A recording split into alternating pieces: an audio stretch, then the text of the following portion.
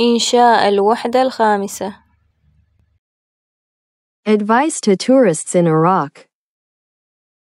Iraq is one of the best touristic countries in the world.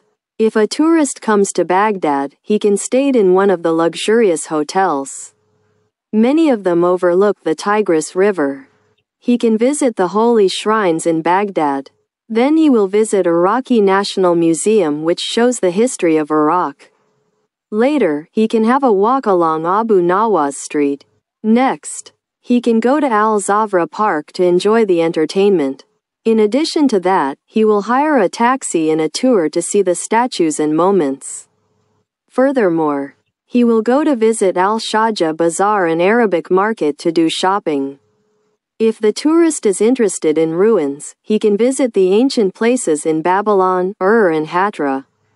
Finally, he can enjoy the nice resorts in the north and the marshes in the south.